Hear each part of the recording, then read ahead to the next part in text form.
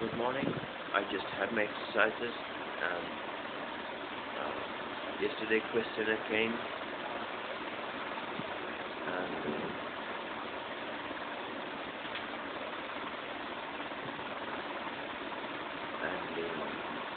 I told her from USA and I told her about my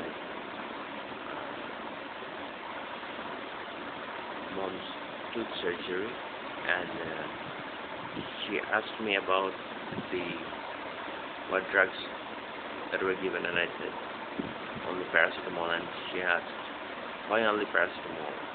So I told her that she also got that anesthetic, and her face is drooping for the time being, and she said that that's better. And I went outside to buy some meds, the antibiotics for my mom, and the root canal procedure was performed, and she worked a lot for 2 hours, the doctor, my mom said, but it's not complete yet. It takes a few more settings.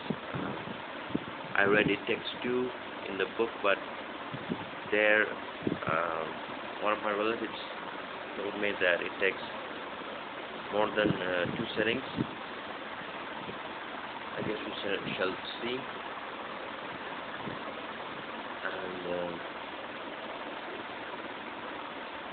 otherwise, it was a great day. I tried out the new face wash, and it was nice. Let's choose a topic for today. And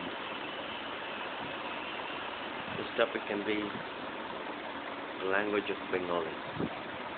So Bengali is one of the Indo-Aryan language, and it's descended from Sanskrit, and it is the 4th or 5th largest language in terms of speakers, and it is the official language of the state along with English. And this language is very rich, and the first Nobel laureate from Asia, Rabindranath Tagore, wrote in Bengali, although the poem book we got the prize for was written in English.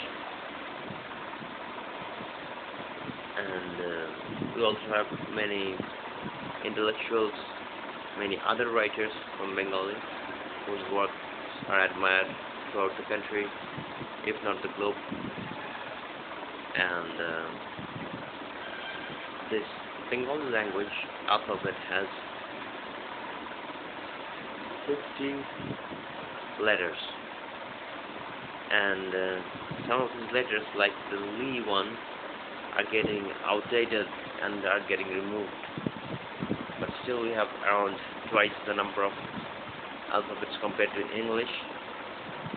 And the English we study in school, that is without those special pronunciation marks, are quite inadequate to express many words, but in Bengali the letters can convey the pronunciations. For example, Nazis, and in English it looks like Nazi, but it's actually Nazi, and it's written well in the Bengali alphabet. We can readily pronounce it.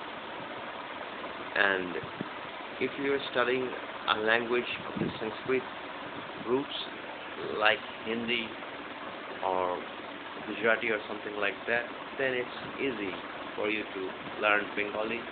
Otherwise it might be a little difficult, but still it's nowhere as difficult as, say, Chinese or Japanese, and probably even Thai and Russian. So that's all for today about the language Bengali. Thank you for listening. Hope to see you again, and bye-bye.